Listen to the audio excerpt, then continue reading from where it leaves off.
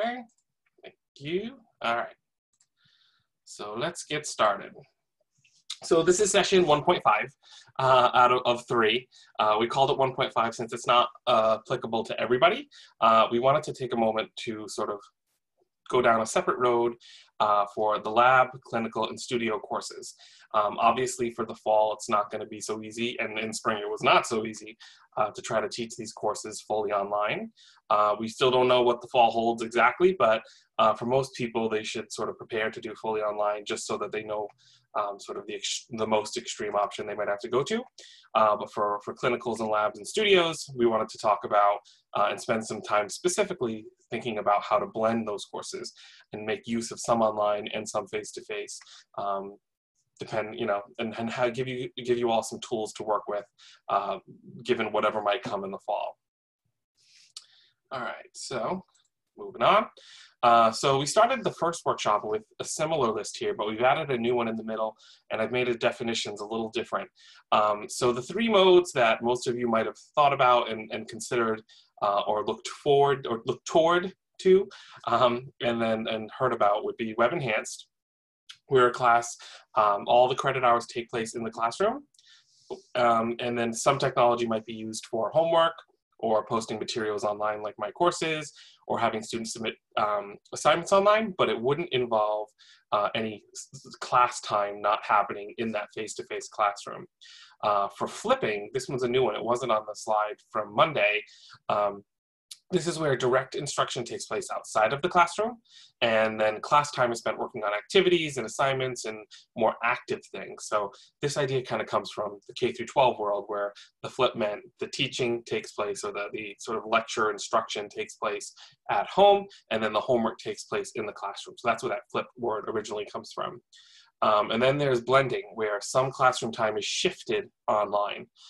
So instead of, for example, for a 3 credit, 3 hour a week class, or 2 hours and 40 minutes, maybe half of that takes place online, or a third of that takes place online through some activities, some stuff that you post and record for them to watch online, review online, for them to work on online, where you're still needing the same amount of credit hours, but it's not all happening in the face-to-face classroom.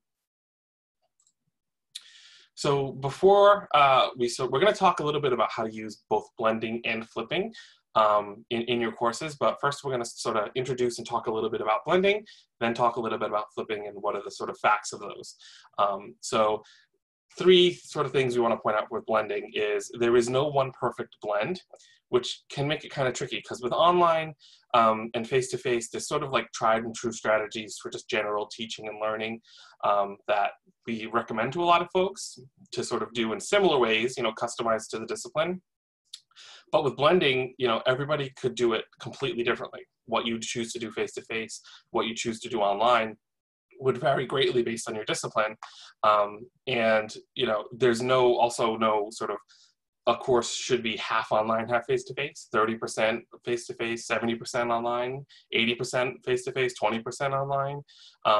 You kind of have to figure out, and we'll talk about ways to figure this out, what is the right blend for you?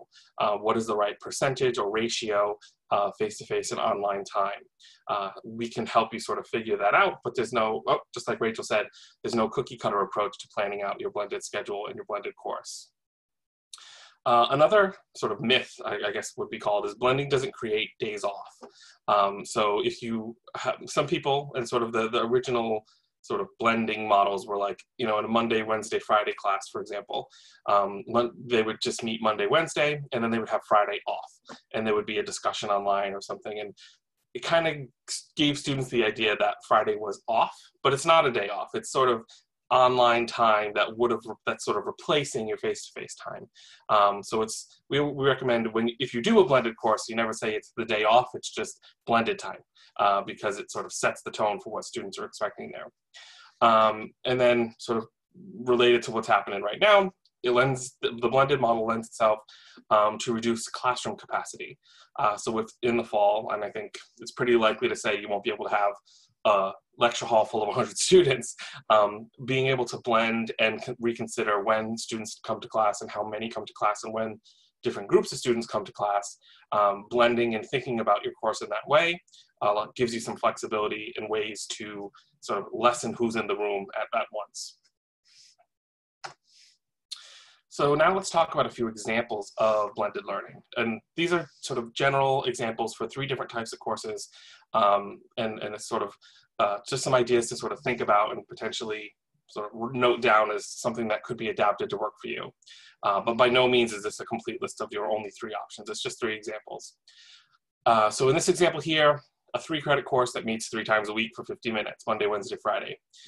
So the sort of short, quick synopsis of how this person might blend is instead of meeting on the Friday, the 3rd day of the week, the students go online, watch a short recorded lecture, and then they complete an activity like a discussion or writing activity or working on a project. They could be preparing something for the following week, working on a reflective journal or something like that. And the way that the weeks are structured is that it's not necessarily Friday that students are going to have to do something. It's just after class on Wednesday, blended mode starts. And then whatever they had to do online, what do we do before the following Monday class? So you really look at the Friday is now from end of class Wednesday until the start of class on Monday. That's just a block of online time where they have to sort of accomplish what they would have accomplished on the Friday. But it's not like they need to get online Friday from 9 to 9:50. So you're sort of managing this sort of mini online lesson during that course of time. Example 2. So this is a lab course that meets Monday, Wednesday for 90 minutes each block. So instead of meeting on Monday, the students will watch a recorded demonstration and simulation that's been prepared by the instructor of a lab exercise online, and then also a short lecture video with some other information from the instructor, or maybe a Zoom session where the instructor tells them about it live. And then they'll also work on assigned readings and prep work for what they're going to do on Wednesday. So that instead of meeting 2 days a week, Monday, Wednesday, they're only going to meet on the Wednesday, and sort of the instructor's shifting some of the prep work, demonstration, and things students can sort of consume versus things they have to actively do into the online environment. So that would mean new online work gets released every week after class on Wednesday, and then it's due, whatever that might be, by the following Wednesday. So again, it's not that this is something that's going to happen on Monday when class would have otherwise happened. It's just stuff happening in the off time. All right, so example 3, studio courses that meet Tuesday and Thursday for 4 hours each. So this approach would have the class split in half. So half would come on Tuesday and half would come on Thursday. And students would, on the day, during the time that they're in between classes, since they're only going once a week to the physical classroom, they would watch online demonstration videos that have been prepared by the instructor and found online by the instructor. They would read what they need to read, review examples, and do prep work so that when they come into the class on the day that their half of the course is scheduled to meet, they're ready to go and jump into whatever hands-on or exercises that are scheduled for that day.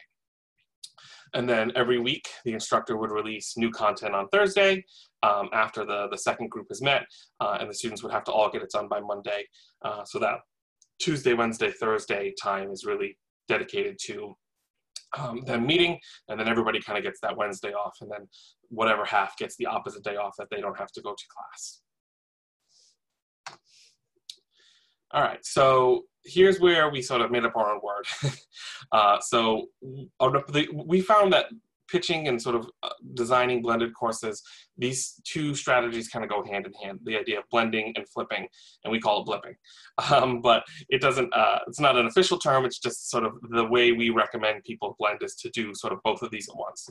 So let's look at how we define blending and how those 2 can sort of be married together.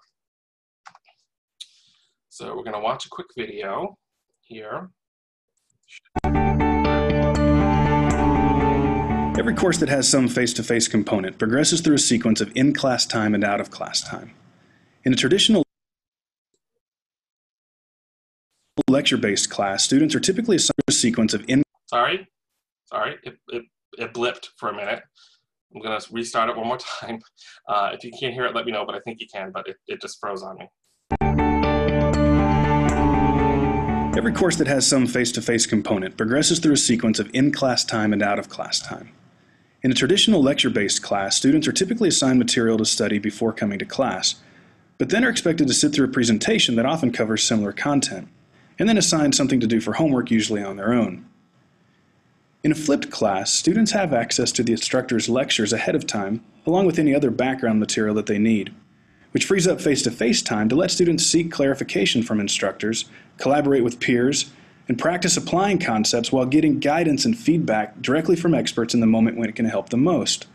This lets students leave class with an even greater collection of resources and a clearer awareness of what they need to focus on to close any gaps that remain in their learning. All right, so that's the video. I'm going to move on to the next slide here. Nope, not again. Next. Okay. So now let's talk a little bit about the process of approaching flipped and designing your course to be delivered in a flipped mode. So the first step is to reflect on your course and sort of think about what you have. And we talked a little bit about that last session on Monday, to sort of understand the pieces you're working with and the outcomes that you need to meet and the objectives you need to meet, and sort of pre-plan what you need to work toward. Then you're going to identify the active and the passive components of your course. We'll talk a little bit more about how you define and identify those coming up. And then we have a flipped course plan worksheet that we recommend to a lot of folks that can be used to sort of take the things you've identified as active and passive, what you want students to do, what you're going to do, and sort of schedule out 1 week so that you have a plan for what your course is going to look like during that week and when things are going to happen. And then last, we recommend looking into the technology options that are available to you to help make that happen, especially the online stuff. How might you put your lecture online? How might you deliver some piece of content or conduct some activity? Think about the tech sort of last that you'll need to execute your plan and your vision. Okay. So this is Dale's cone of experience, and this is a good way to start thinking about which pieces of your course are passive and which pieces of your course are active. One is not better than the other, even though the one sort of piece is bigger looking than the other here. But there's sort of that age-old saying of like students remember 10% of what they read, 20% of what they hear, 30% of what they see, 50% of what they see and hear, 70% of what they say and write, and 90% of what they do. I think there's a Benjamin Franklin quote that summarizes that a little bit more eloquently. Something about show me, teach me, something about a fish. So what types of things might be considered passive learning? Okay, so that would be your readings, listening to something, watching something, viewing images, watching a demonstration, attending an exhibition or a lab, or not a lab, lecture. Those would typically be considered passive. And the types of outcomes or objectives that would be used to describe students participating in those activities would be the defines, explains, describes, demonstrates, applies, those sort of, that particular sort of lower levels, not lower levels, the earlier levels of Bloom's there.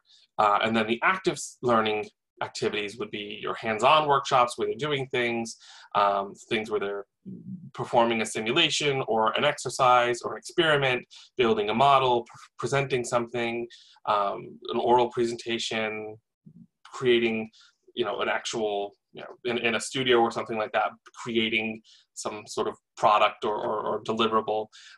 Those are the more active exercises where your verbs would be analyzing, defining, creating, evaluating, constructing, building. Think of the more concrete sort of creation verbs, that end of there. Okay, so now we are going to do some polling. So we're going to throw out a few different sample activities, and then we want each of you to vote on whether you think that they are passive activities or active activities. So in a moment, I'm going to start a poll. We've got about 8 polls to go through, but they'll be pretty quick. And we want you to vote, and then we are interested to see what everybody votes, and we'll share the results to sort of see what everybody said. So first one's coming at you right now. It should pop up on your screen. And the first one here is lab demonstrations. So take your votes, or make your votes now. Okay, I've got 4 of 9. Okay, interesting. Okay. Okay. How many people have we got in here? We've got 11 people minus me. So I want full participation here. 8 of 9. I'll give them a second. All right. Everybody has voted. Okay. End the polling. And then I'm going to share the results. So you should now be seeing how everybody voted. So 33%, 3 out of 9 voted active, and then 67%, 6 out of 9 voted passive. So this one is interesting because we usually start with the one that's a little more one-sided and what we think people will vote, sort of all active or all passive. But for this one, especially given it's about blending and more active courses, I wanted to start with this instead. Does anybody want to share why they think that? I'm going to turn on microphones, or the ability to share microphones for a moment. If you'd like to talk, use along the bottom of the screen. There should be a ability to react and raise your hand. And we'd love to hear from you. And then let us know why you voted, why you did. Nobody wants to share. And that's okay if you don't want to. Oh, okay, we've got one. Nancy does. Oh, Nancy. Andrew, Okay. there's no raise your hand under reactions. It's under participants, I think. Oh, I'm sorry. Yes, no, it's just me. I just do tech support with Zoom. I don't know where the buttons are. Click on participants, and raise hand is going to be in the lower right corner. But Nancy, why'd you vote? What you voted? Because the students are just watching. They're not doing anything. Okay, makes sense. Makes sense. Rob's also got his hand up. What do you think, Rob? What did you vote? I voted the same way.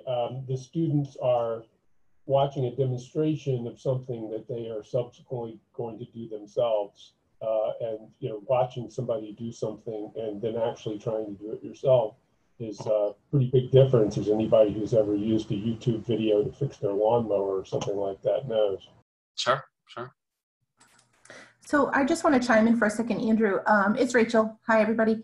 So another reason why we're kind of crafting this poll is to kind of have this dialogue about, an opportunity to reflect on, is a lab demonstration a passive learning opportunity? If yes, if that is something the students aren't engaging with in hands-on and on their own, then is it something that can be moved to the online environment? That way they make use of the time at home, they make use of the online mode of instruction, and then when they actually do have to come to a face-to-face session, they are better prepared and they're ready to just get down to work to maximize that face-to-face time. So I think that's something that we all need to kind of keep in mind in front and center as we kind of go through these polling options.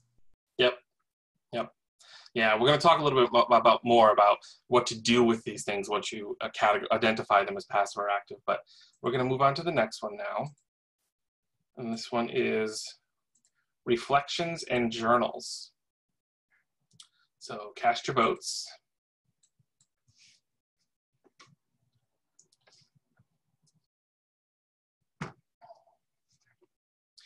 Oh, this one's a bit more one-sided.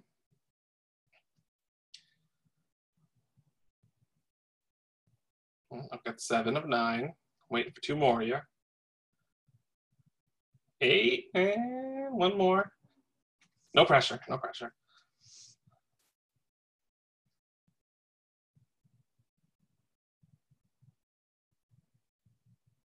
All right, so I'm going to end this one. And then I'll share the results. And so this one was overwhelmingly voted to be active. So does anybody want to share why they think this is an active activity? Raise them hands. Under participants, in the lower right-hand corner, you'll see raise hand button.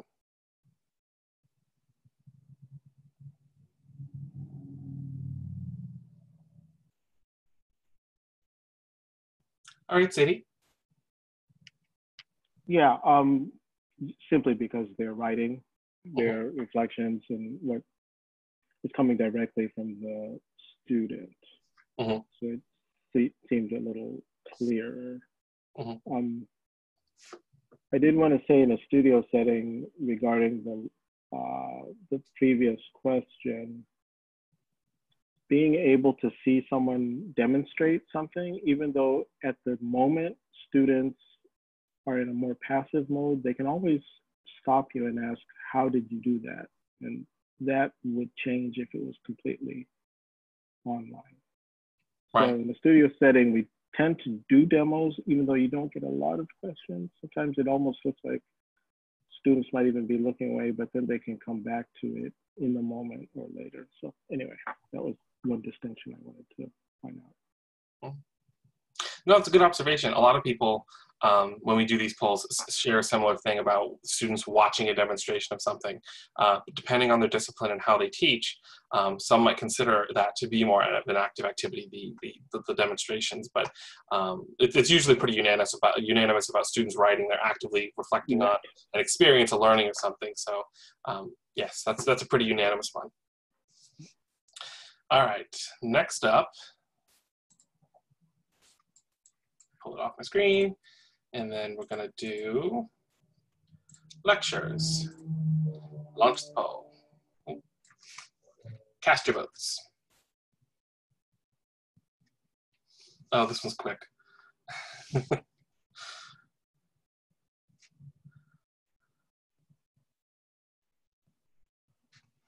right, just waiting for a couple more. All right, so this one very much flip-flop to the other side. All right, so I'm gonna end the polling here, share our results, and surprise, passive. So again, anybody wanna raise their hand and share why they voted? Okay, Nancy, you're up first. What's up? What do you think?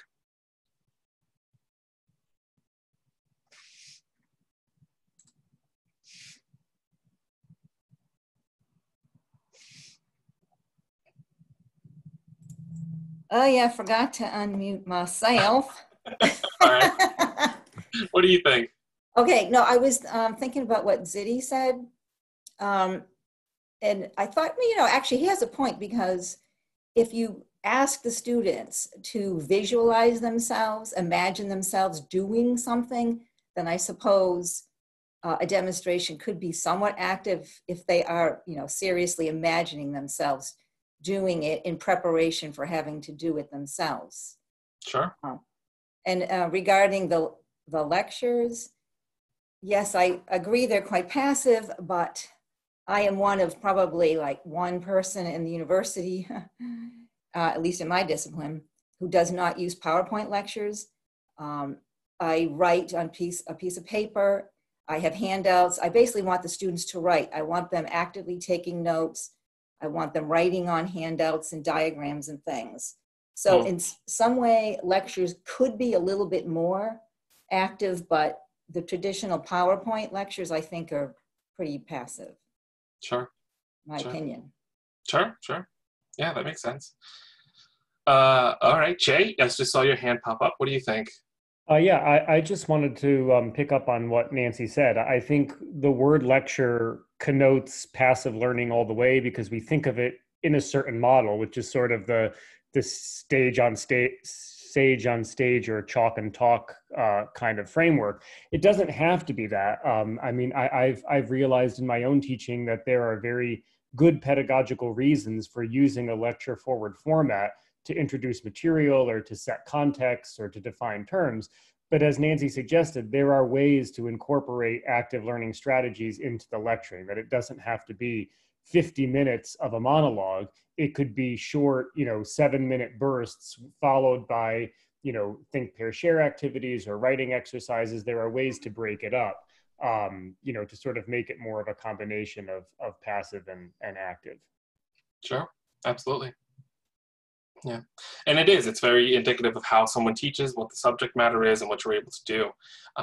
And I'm going to throw out another one after this that I'm hoping gets a little more of a divide, so that we can sort of get some back and forth about why people are on different sides of the fence here. So let's try the next one. All right, let's end that one. And let's pick quizzes and exams.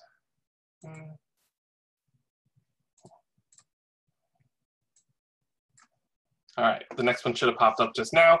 Quizzes and exams.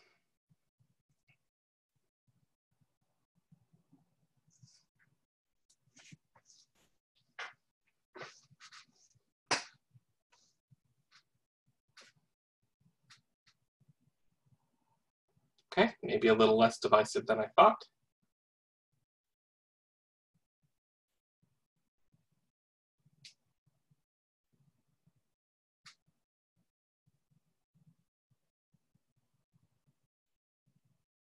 Still waiting on one more vote.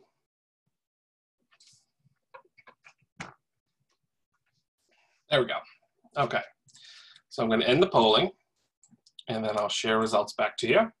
So we got 88% active and 13%, one person passive. So I hate to single somebody out, but I really want to hear both sides of this. So would the one person who voted passive be willing to share what they think and why they voted passive?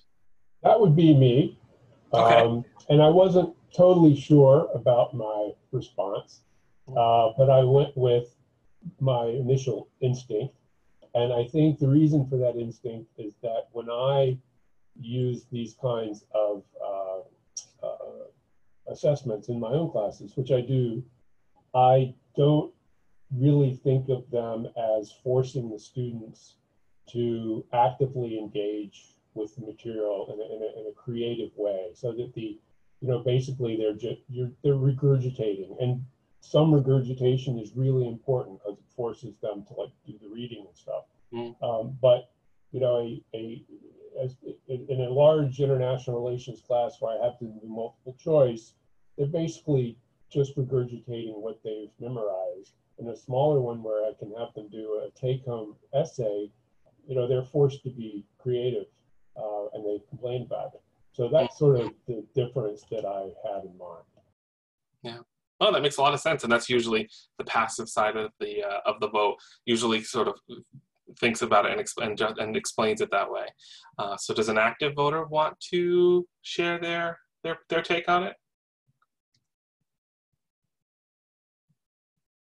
I know there's 7 of you out there.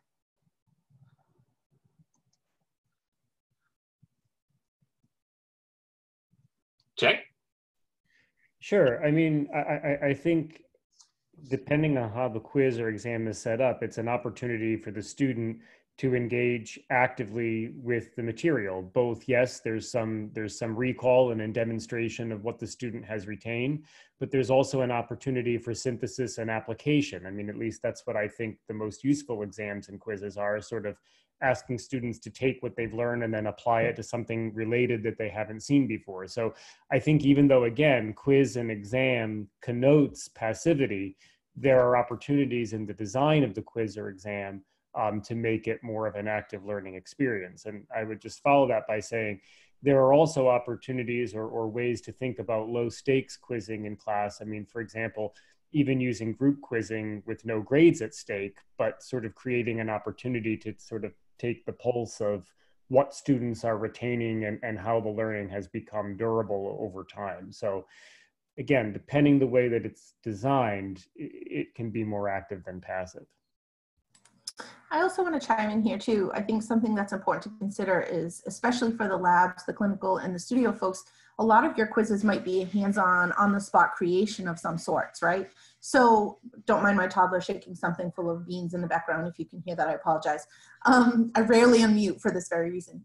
But I think that needs to be considered. We're going to talk in a little bit about plotting out the components of your course and kind of developing a map or a schedule per unit, per week, and then eventually for your semester.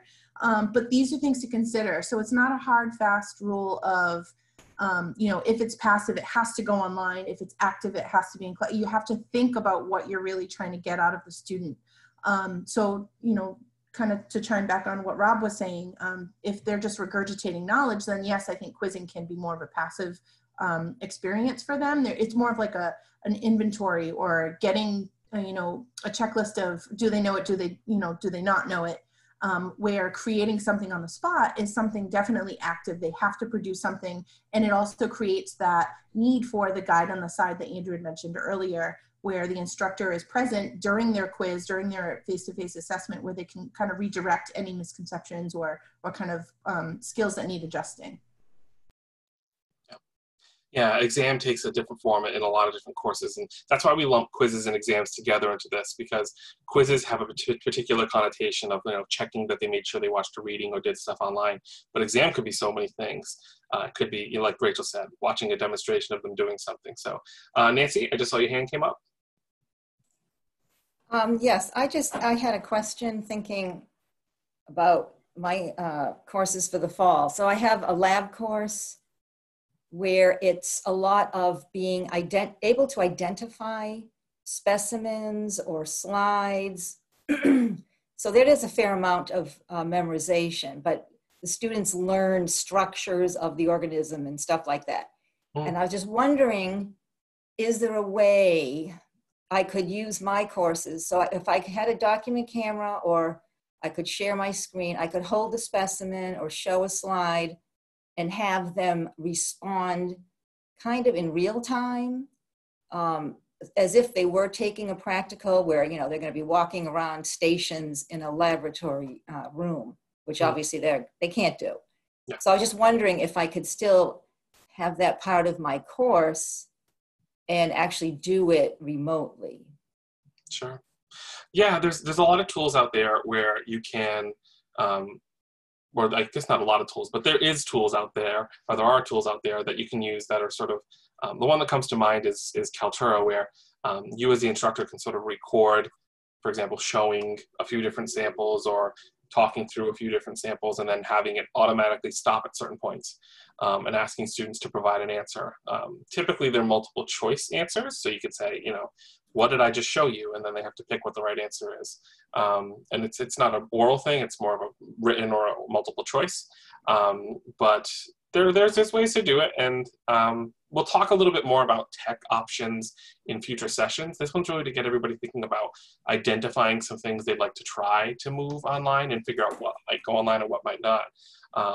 But it's a good idea, a good line of good thinking to think about something like that to potentially go online. Another option to consider, Nancy, or a fallback if we can't figure out the right technology to use to kind of recreate that exact live stationed experience, we could think about using hotspots, the question type that's in my course's quizzing. You could post slides and have students identify the key features that they need to, or come up with something where it's more slideshow based and they could you know, provide their answer in some other way that it isn't necessarily live, but we could definitely work with something. Yeah. Okay, that's helpful. So I assume we'll be able to contact you folks once we work out what we think we want to do. Absolutely, yeah. You're not restricted to us just in the workshop today and this series. We're around, we're planning to be around all summer. So we're always here to help connect you to some options. Okay, thank you. Yep. Alrighty, so let's do one more. Let's see.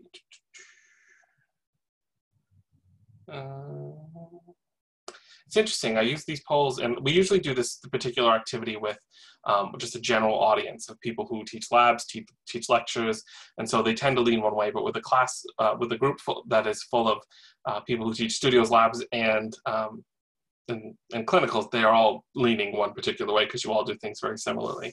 But let's try this one. Q&A sessions. Cash to votes.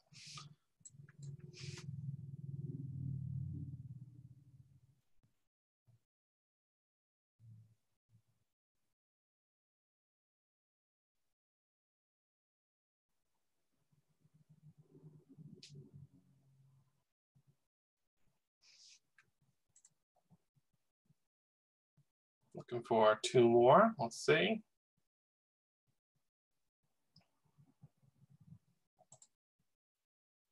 Okay, gonna close it in 3, 2, 1, and end. All right, that one went overwhelmingly active. Not too surprising there, since it's pretty much, oh, I'm sorry, a passive came in at the last moment. So who would like to share what they voted? And of course, I'd love to hear from the one person who voted passive as well, but raise your hand and then we'll pick out who can talk.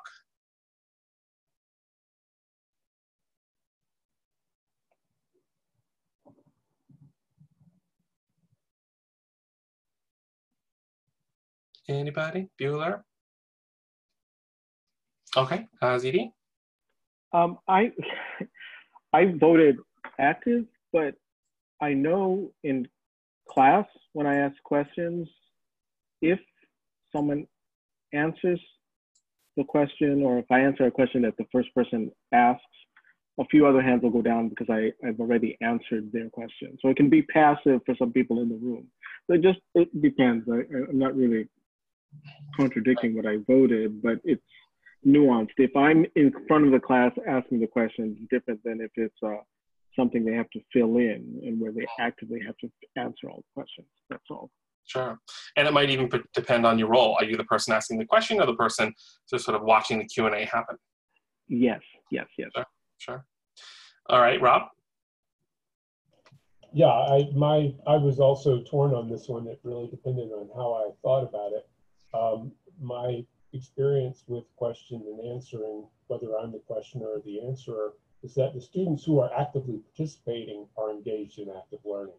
But in a large class, the majority will be passive, perhaps not even paying attention to it, annoyed that, students are talking too much and things like that. So it really depends on the context. Sure. Yeah.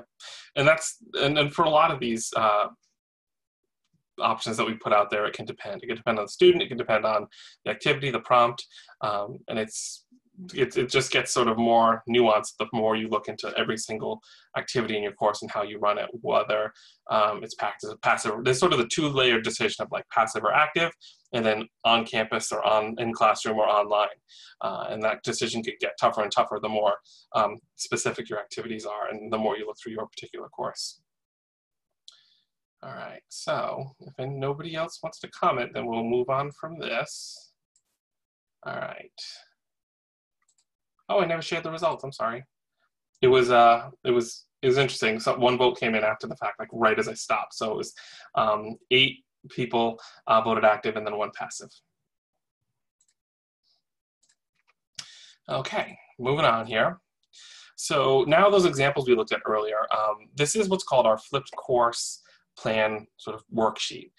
So this is how we recommend people put down their sort of categorization of active and passive components into a weekly schedule. So this is, again, that blended flip for those examples I showed earlier, which just had sort of happened to also be flipped blends, but I just didn't tell you about it yet. So in this course, this was the one where they met 3 days a week, or they were scheduled to meet Monday, Wednesday, Friday for 50 minutes each session, but they were blended. And the Monday, Wednesday were the meetings. And then after class on Wednesday, they had online stuff to do that would be due before class on the following week on Monday.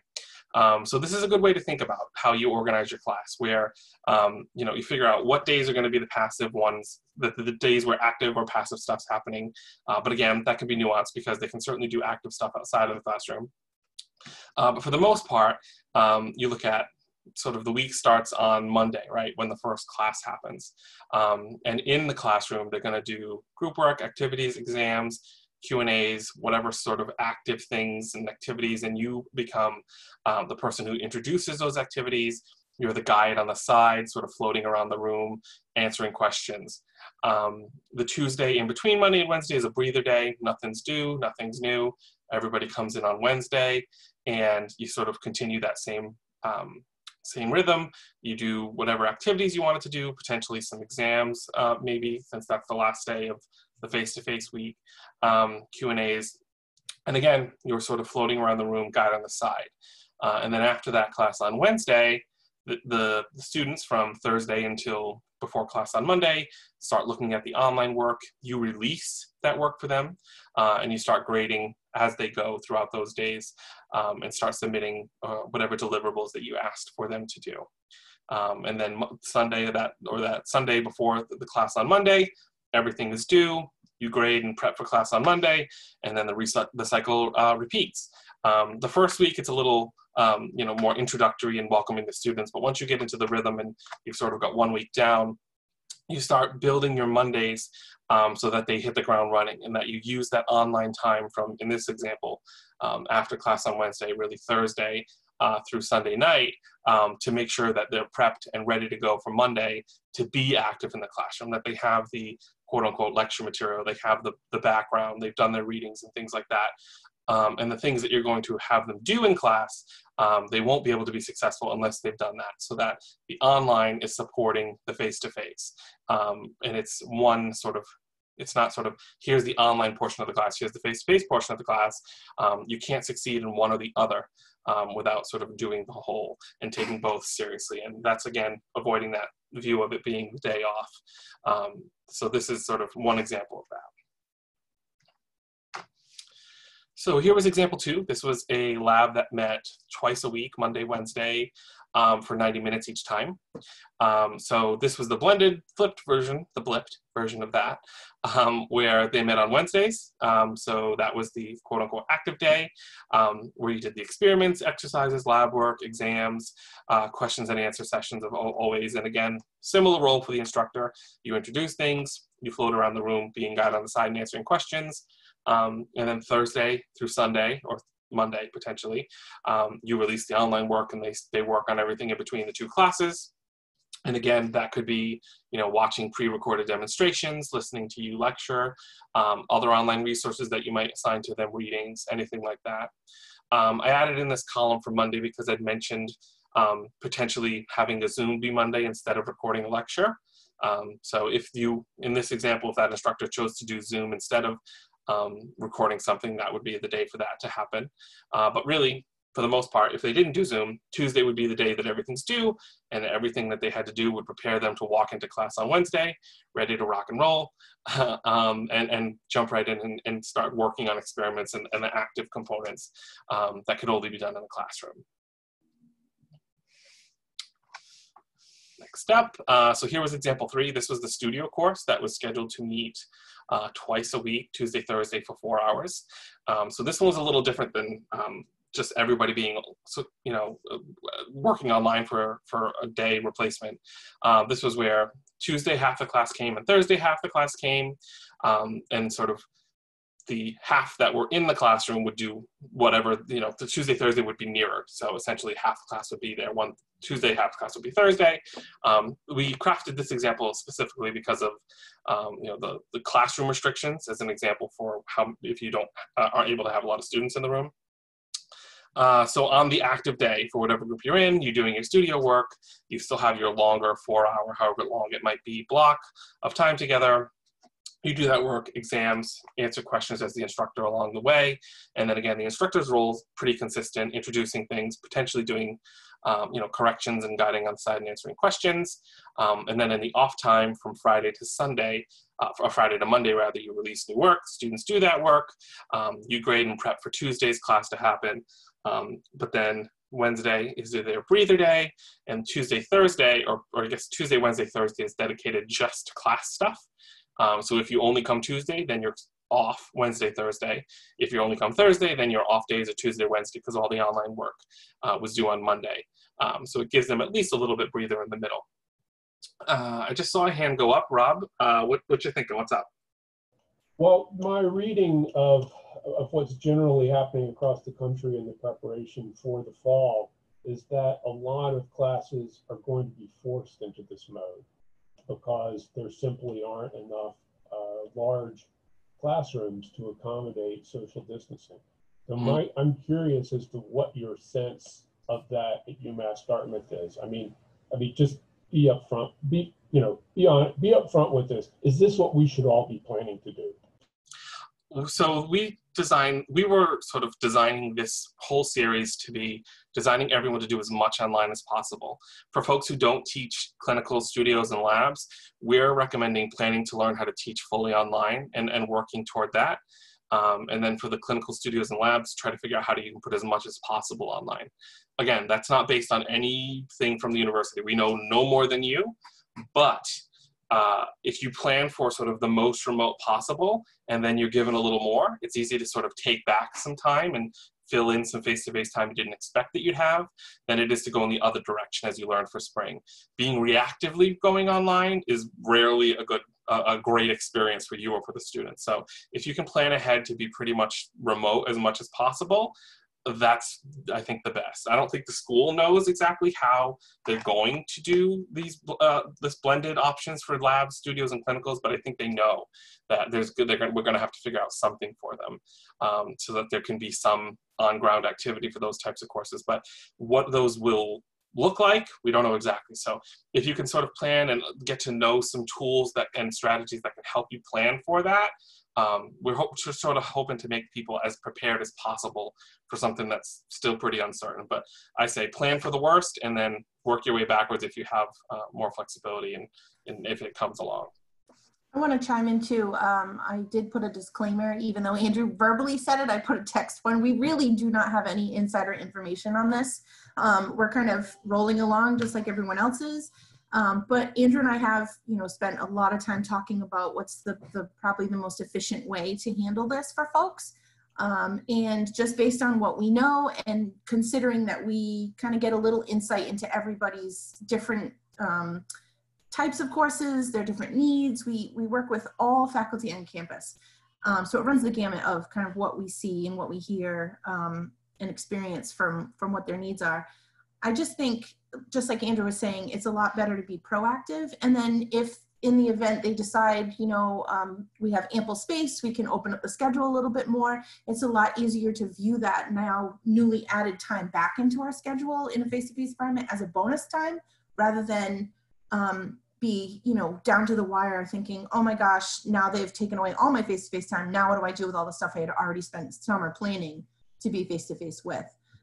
It's probably better to try to put as much online as possible and kind of plan for a flipped as best as you can, given that, your course, your subject matter, and the goals that you need to accomplish with your students. And we can always work with you to see, all right, this is a great plan, but how about considering tweaking this assignment to move it online? Or yes, we can make, better use of the face-to-face time that now we do have to pull this assignment back out of the online environment. So does that answer your question, Rob? Yes, that's very helpful. One of the sources of pushback that I've seen talking with people about this, and that you've probably encountered, is that people view this as two preps. That if I've got to teach the same thing to two different groups of people simultaneously, it's like two preps. Personally, I don't view it that way. I think you just have to think about it differently. But I'm a little alarmed that there are only 11 of us here when, like most small classes, might well start in this mode in the fall, regardless of the nature of the class. Yeah, I've heard that about the two preps as well. And my counter to that is people have already been doing this. A lot of schools do this and have been doing this for years, blending, and especially in their labs and sciences and studios and clinicals. They've been blending for a long time, and it takes different forms. And the coronavirus situation certainly puts a lot of people under the gun to be as much online as possible, and perhaps more than they feel comfortable. But they're not. If they were doubling your roster, then I would say that's two preps. But it's still the same, or presumably it will be the same amount of students in the class. So you're still handling the same core group. And blending's been around for years and years and years and years. So even though it seems like it's more work, it's really just as much to plan out an online activity as it is to plan out a face-to-face activity. You got to figure out how, what are you going to do with them, so to speak. And so online sort of presents this viewed as added work, especially in your development phase, where you have to figure out the tools and you have to figure out how you're going to do things. But it is also very reusable. So if you want to teach this next semester in a blended format, you pretty much have a structure ready to go that you can tweak. And that's not too different from face-to-face. The first time you teach something, it's always harder. You have to figure out what you want to cover, when you want to cover it, how do you want to deliver something to the students. And blended's the same way. Some folks, it's been a while since they've had to rethink how they do things. And that's okay. Some people just have sort of figure out what works and stick with it. But it's really no different than teaching a new course, which is uncomfortable, especially in the spring, when it's like, okay, in 2 weeks you're teaching fully online for the first time and you've never, saved a Word document. It's like, oh my God, that's horrifying.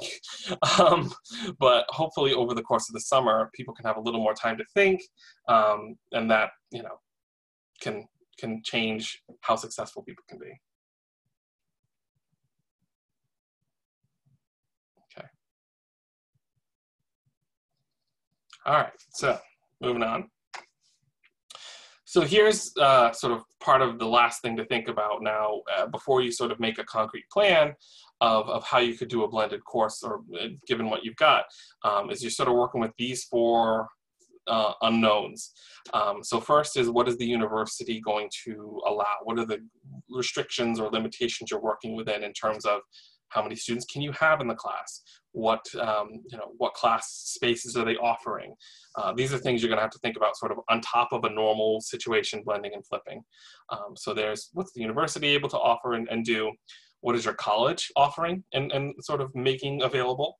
And then same thing for your department. What are the recommendations from your department on how to handle things? Is there a sort of unified approach that folks are trying to work towards so that students in a particular department have a similar experience, especially in these studios and clinicals and labs? And then you and the students, what are your students working with, and what are you working with in terms of what do you already know how to do? What have you already produced? And what can you learn how to produce to make this work? All right, so this is, we have reached the end here, and so there's some homework. So first, I'll mention, we have some worksheets up on the website that we're gonna send out later with this recording, is to inventory your own active and passive components, sort of as we did. So take a look at your own course schedule as it is now. And, just for the first, pick maybe like week 3 or something.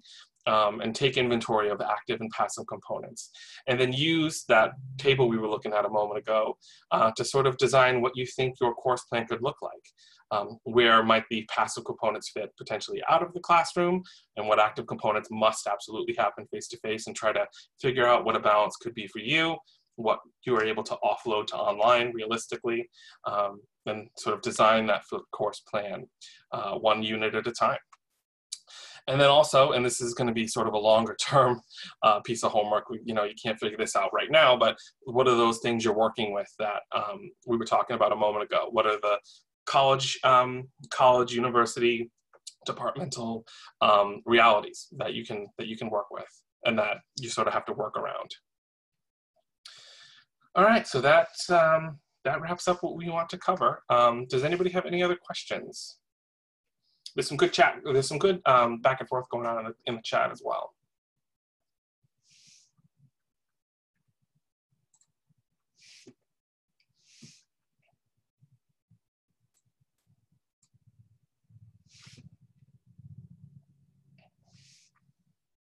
All right, so if you have any questions, feel free to raise your hand. Otherwise, I think we can. I'd just like to throw this out at this point in our blipping presentation. We've done this, we've made many iterations of this, and Andrew's already starting to kind of wear a smile here because it's gone around the world and back again, and we've changed it to kind of keep up with the times. But I always like to ask at this point, just off the top of your head without digging too deep, what's your biggest concern or what are you feeling most overwhelmed by as far as, pandemic aside, as far as flipping and blending a schedule?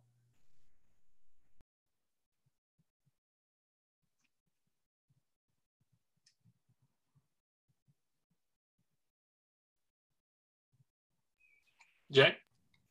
I would just say, based on what I've been hearing both from faculty and students, not just in the transition period, but for the last, several semesters, I think consistency in scheduling and organization could be a challenge for instructors and students. That is, because there are so many different disciplinary requirements, the blipped or the blended model might look different in one kind of course and necessitate a different kind of schedule or routine than another. So my point is simply that as we're thinking about course design, we also need to think about ways to make it very clear to our students why we're laying out the course the way that we are, so that they understand that it's perfectly okay and indeed necessary that one blipped course might look and indeed will look different from another. Because I do think a lot of students have that Monday, Wednesday in class, Friday out of class mentality with the blended model. So it's just more of a general comment and a reminder to think of ways and to sort of err on the side of repetition, to inform our students and to get them involved in thinking about why we're scheduling things and laying things out the way that we are. Absolutely, being transparent and just letting them know, why, not just what they have to do. And there was a question or a comment in the chat about trying to maintain that sense of community and connection in an environment where you're not spending as much time face-to-face as possible. We will talk about that in some upcoming sessions, some strategies for specifically through online, engaging the students and keeping them connected, and having some of that community, even if it is taking somewhat place online. I was going to address Mark's comment too. I was just typing it, but I figured I'd stop and just chime in since my children are quiet. So I do recognize that with a reduction in seat time because of shared lab spaces and whatnot, that there is a concern that there might feel more of a disconnect. But I think if we work towards a more true flipped model, then I think we'll be able to leverage some things to kind of humanize the online portions a little bit more than what they normally are. I think without a true flip, I think sometimes the online portions can become more resource worthy, right? So we put up the lecture materials, we put up the templates or the worksheets, and then they just submit assignments online when they can before the face-to-face portion. But we can work with you and help you figure out, is there a way to add in a lecture or provide a different kind of feedback in maybe a different medium than text, and kind of, and like I said, humanize the online portions of that course. And I think it might help balance out the concern that you're having. Yep. All right, so we are at time. So if you have any last questions, feel free to share them. Otherwise, thank you so much for coming. Like we said, this will get posted, this will get emailed, and the recording will be posted, and some follow-up stuff will be sent along to you later this afternoon. And thank you so much for coming.